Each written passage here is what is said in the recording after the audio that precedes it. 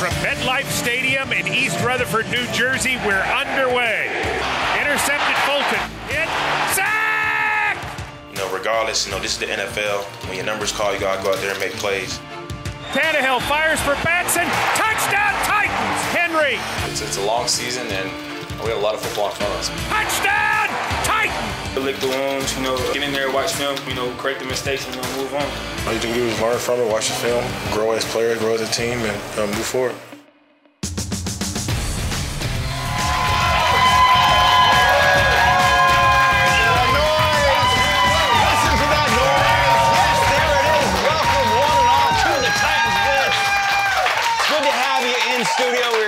At Nissan Stadium. I'm Lance Smith, but better, this is Mark Mariani right here.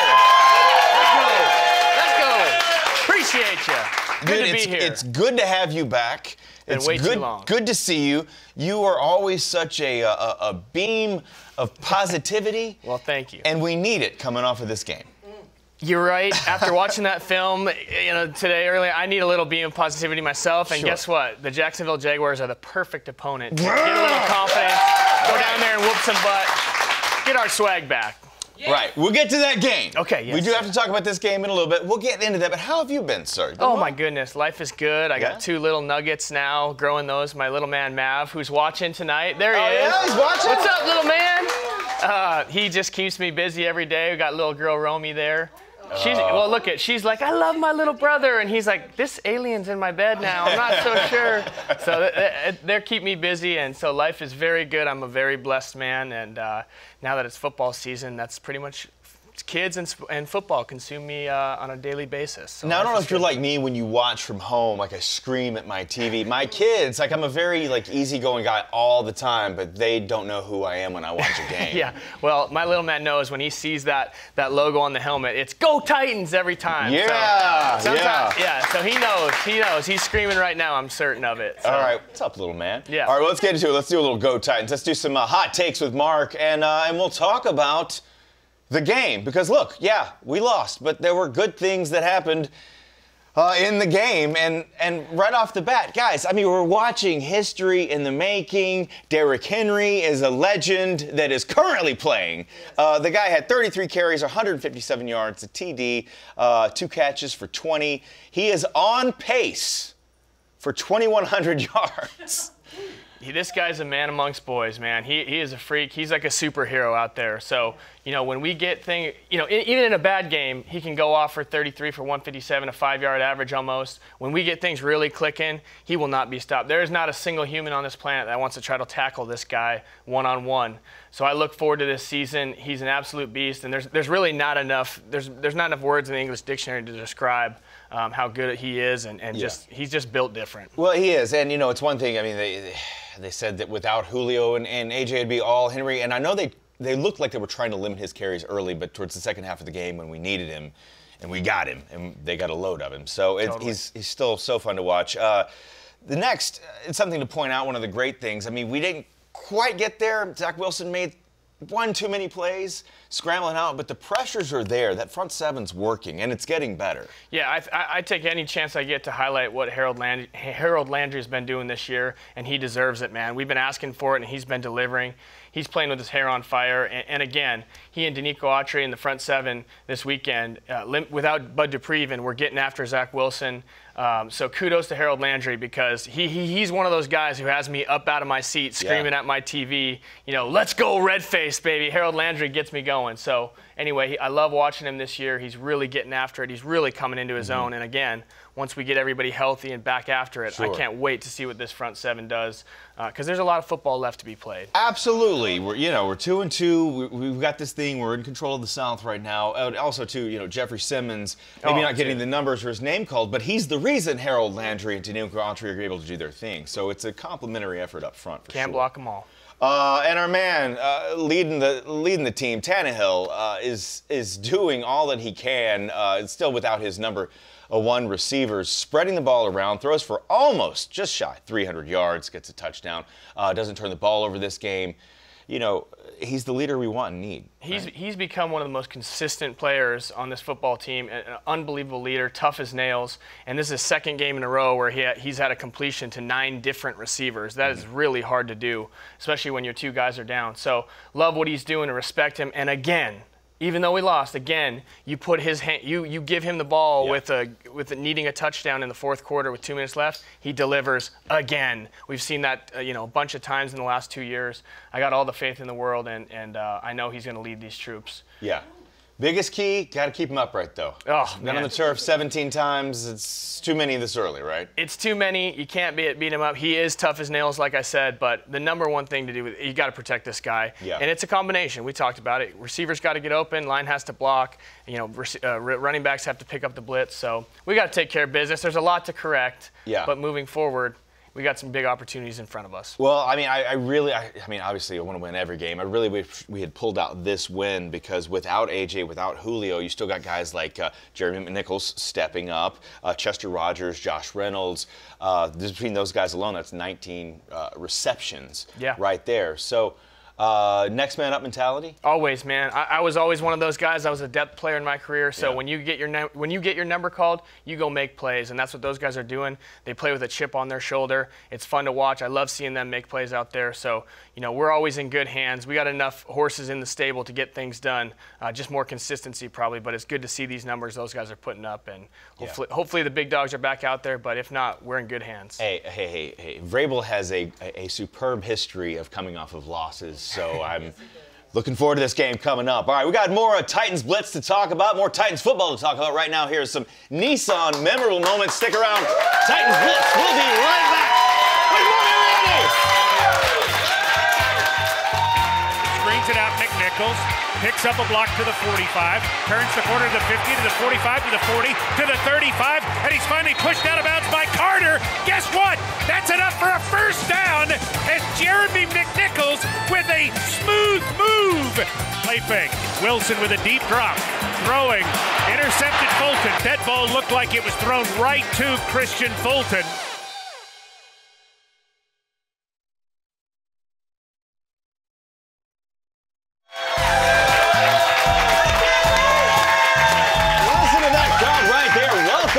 To the Titans Blitz, coming to you live from Nissan Stadium. Lance and Mark back with you. This game this weekend, watched it like everybody else, or a lot of people at home, on the couch, taking it in with the family. My daughter and I, we watch football together. You got kids? I got kids. Yeah. My daughter Maggie and I, we watch these games together. Now, she's almost 4, so she's just kind of learning the ropes. There's Maggie right there. Aww. My pride and joy. Nice. Look at her. Well, watching the pregame show, though, I got a little worked up because we're going to this game against the Jets. We're hot. We're two wins in a row. Seattle, Colts, got this thing.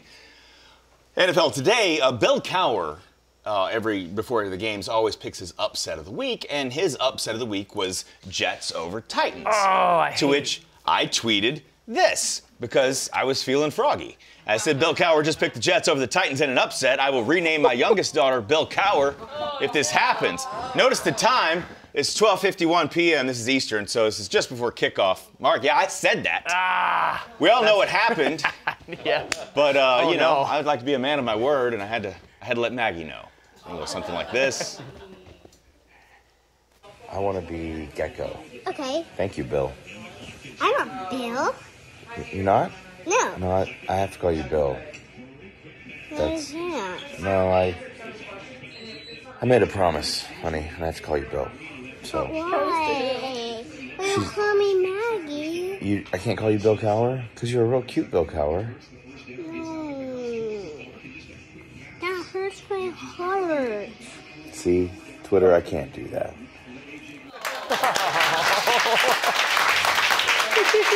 Yeah. She said, it hurts my heart. Well, anyway. Hey, that is a man of his word right there, right? Okay? So I've been calling her Little Bill Cowher. It's the whole name. She hates it still. But, I'm a man of my word. However, the real Bill Cowher got word of it, and he wants to chat with Maggie and I this week. So maybe next week's show, I'll give you a little update, let you know how it goes. So be careful writing checks that your children have to cash. And I hate that we made him right. Yeah, you don't want to get them involved. Right. Anyway, I love you, Maggie. Moving on, keeping in the theme of kids, one of my favorite segments here on the show, we asked certain local child artists to draw their favorite Titans players to see if our Titans could see who it is. Okay. So from 6-year-old Beckett, here is this week's Vague Van Gogh.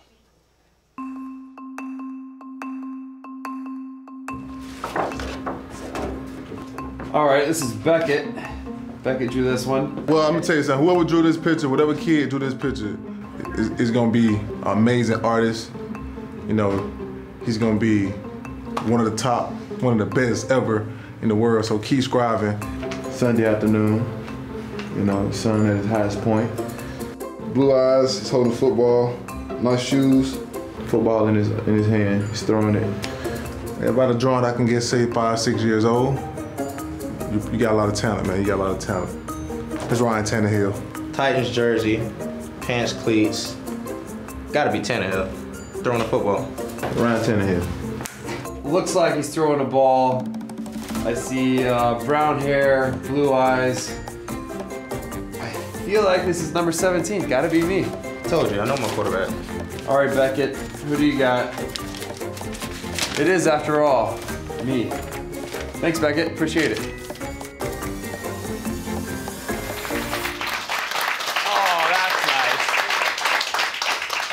There we go. Thank you so much, Becky. You know, I hadn't seen it yet either myself, and I know you hadn't, and instantly Mark's like, it's Tannehill, because he's throwing the ball. It was such great artwork. It was so, it was so beautifully done. Looks like Tannehill. I saw the football getting thrown. I mean, it was Woodside, Matt Barkley maybe, but then the brown hair, you know. I think that Tannehill's people should call the football card companies and just have that image replaced with his football card. We're making T-shirts. Yeah.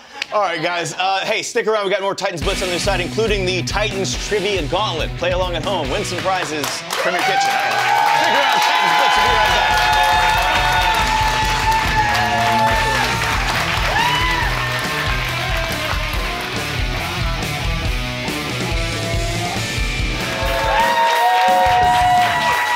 Welcome back, everybody, to the Titans Blitz.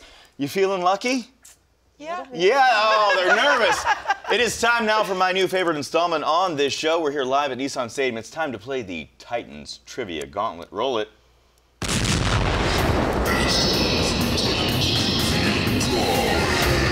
Yes, it sounds spooky, and that's just has nothing to do with Halloween. It's just because this game is terrifying. Right. Let's start over here to my right, Cherie. How you doing? I'm doing great. How are you? I'm excellent. You say you're from Nashville? Yes, born and raised. Season ticket member? Yes, sir. Yeah, are you wearing your favorite Titan of all time, or do you have a favorite Titan of all time? My favorite Titan of all time was Baronis. Oh, Rob Baronis? Yep. Oh man, we miss Rob Baronis. Yes. Absolutely. I loved him. He was a great man. Gave us on and off the field. Great memories, yes, on and off the field as well. Thank you for being here, Cherie. Absolutely, thank you. Good luck to you. And Erica. I asked Erica where she was from in Tennessee. She said Tennessee. And she said in the country, and you know what that means. All right, I got it. But you're a season ticket member as well, right? I am. Yeah? You got a favorite Titan player? Steve McNair was. McNair. Totally. Man, yeah, wow, great man. You got a favorite Titan moment? No. Oh, you gotta say that. No. City Miracle. I know. You know what? The favorite when we win the Super Bowl this year. All right, let's do this thing. It is time now to play the Titans Trivia Gauntlet. Erica won our coin toss that happened 5 seconds before we came back from commercial break. So Erica, you're gonna go first. We'll go back and forth. Prizes up for grabs. Here we go. It's multiple choice. Don't get nervous, Erica. First question's for you. Which head coach has the most wins in Titans Oilers franchise history? Is that Jerry Glanville, Jeff Fisher, Bum Phillips, or Jack Party? Jeff Fisher for the win. Jeff Fisher for the win, she says, yes. Question number 1 goes to you. All right, see how this goes. You got 1 point. Cherie, next to you. What position other than quarterback did Ryan Tannehill play at Texas A&M? Tight end, wide receiver, safety, or place kicker? Tight end, wide receiver, safety, or place kicker? Tight end. He unfortunately was not a tight end. He was a wide receiver. You know what?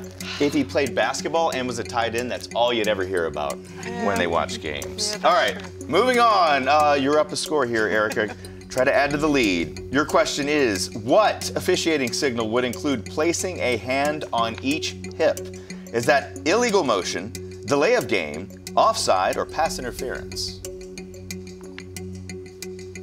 illegal motion, delay of game, offside, or pass interference. Doing this. Outside. Offside, man. We could use you in a game, I think. My We've had some goodness. rough calls this year. 2 points to you. Got to catch up, Cherie. Here we go. I need an easy one. You want an easy one? See how easy this is. Ooh. Do some math.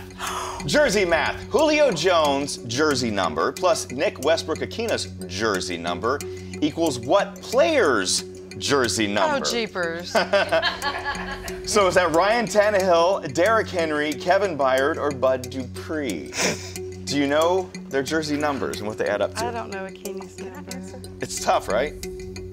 You want to show off, don't you? No, I'm a shield. You don't want to show off? All right, it's actually, so you're looking at 2 plus Westbrook-Akina is 15. Yeah. That adds up to 17. That adds up to Tannehill. Ryan Tannehill. Yeah. Sorry. All right. Moving on. Last question. Final question. This is worth 2. You have to go first, though. Here we go. Erica, what? Oh, I'm sorry.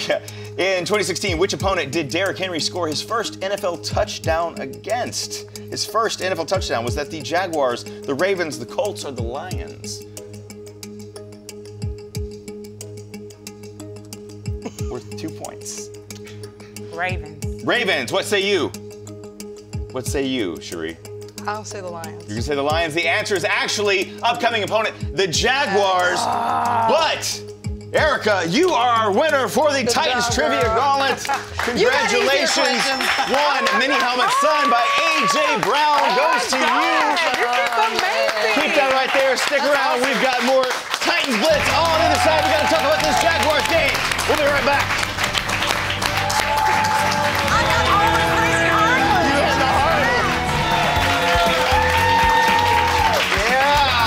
Right there. Welcome back to the Titans Blitz. Lance Smith, Mark Mariani back with you live from Nissan Stadium. Wrapping up the show here, but we do have a big game coming up Sunday in Jacksonville on the road again. Hey, some news to point out. AJ practiced today. Bud Dupree practiced today. Darrington Evans practiced today. Guys, getting back into it? Hey, we need all of our weapons, man. We got a great, very, very talented roster. Some of the most superstars that I've been around since I've been around this organization. So getting everybody healthy is pivotal.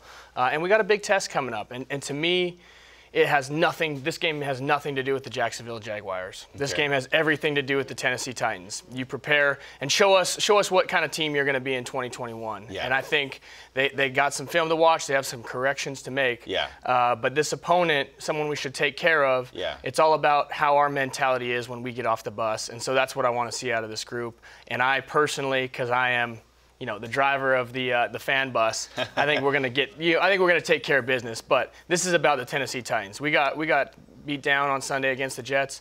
We got to go take care of business in Jacksonville. Well, talk about that from your mindset as a Tennessee Titan. So when you're playing, you're in the pros. I mean, is there a real mindset of coming off a loss? Do you play that much harder? And do we know that? I mean, look, the Jags are in a PR nightmare right now, and they're not winning. So, but I mean, look, when the game starts, 11 men across from you, those guys want to play. Let's be very clear about this. This is the NFL. Yeah. It is extremely hard to get a W in the NFL. Mm-hmm. These are the most competitive dudes on the planet, the best in the world at what they do. It's very hard to do.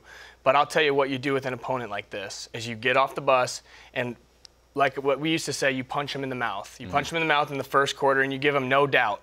Because what we did against the Jets is we let them linger. We let them sit around to the fourth quarter. They make a couple, on-the-run plays to beat us. Yeah. With the Jacksonville Jaguars, all the stuff that they're going through, us coming off a loss, they're backed up in a corner. Yeah. You go hit them first and get that little guy in the back of their heads, wanting to hit the showers. You get that guy talking and you knock him out of the game in the first half, first quarter, and you go get back on the bus and you go take care of business. That's what you do to an opponent like this. Looking at another rookie QB, but the franchise in Trevor Lawrence, just keep the pressure up, right? I mean, we're getting there, but we got to close the deal. Yeah, exactly. This guy is a winner. He's been a winner his whole life. He will beat you if you give him an opportunity to beat you. You got to make his day miserable. Get after him. If he wants to tuck that ball and run, you hit him every single time. He's very dangerous with his legs. He'll throw you the ball like we're seeing right here. Yeah. But you got to hit this guy all day. He's down a couple of his weapons as well, right? He's got some issues in their locker room. You got to make his day miserable. I'd like to see us do a little rebuttal here and get 7 sacks on Trevor Lawrence this weekend. So let's send him to the ice tub early. Okay, right. Look, The guy's got talent. He's going to be in the league a long time. Every time he's on the field throwing an interception, they say, well, Peyton did this 100 times his first season.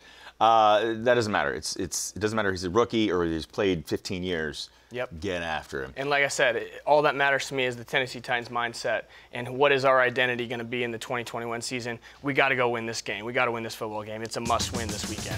Hey, Vrabel, he's for hire, for motivational speaker in the locker room. Mark Mariani, thank you for being here, sir. Thank you all for being here. Keep it loud and proud. We will see you next week right here, same place, same channel. Titans Blitz. I'm Lance Smith. This is Mark signing off. See you next week. Tighten up, baby.